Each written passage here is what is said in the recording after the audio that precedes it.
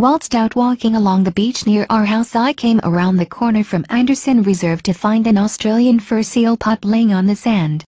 Once it heard me, it raised itself and began to protest my presence.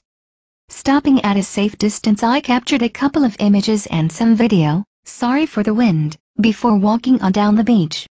This is not the first pup I've seen on the beach, as there are numerous colonies in the bay, and around this time of the year is when the pups are kicked out of the colony to find their own way in the world.